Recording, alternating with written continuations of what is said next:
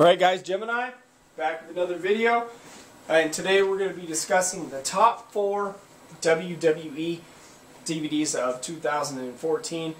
I think it's an obvious choice. I think that most people will agree with my choice. All my social media links are all in the description box.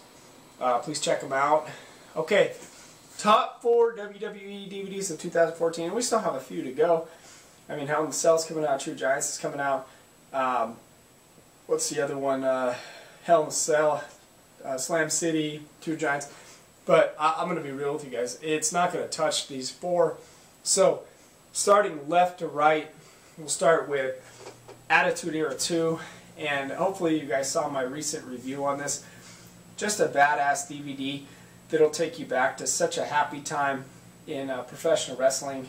It legitimately, it'll take you to 1998, and you'll feel like a kid again watching it, and you'll watch the whole thing from start to finish, not be bored for a second, and you'll have just a fantastic, unbelievable time with it. Okay, DVD number 2, Paul Heyman DVD. What a tremendous story it was.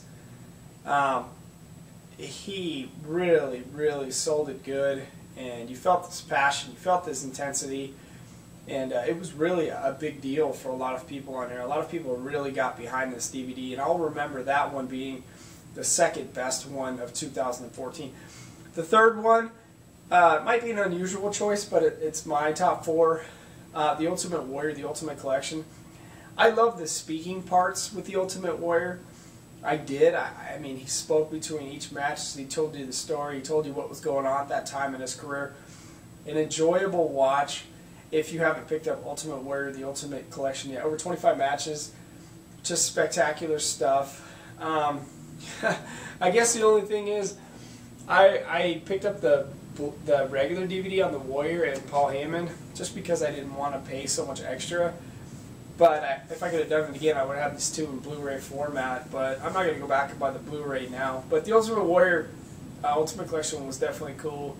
And I remember when he died, how we all felt that and interpreted it, and it was rough loss for all the wrestling fans, but at least the DVD, you can remember him a little bit, and there's no real sad stuff on there.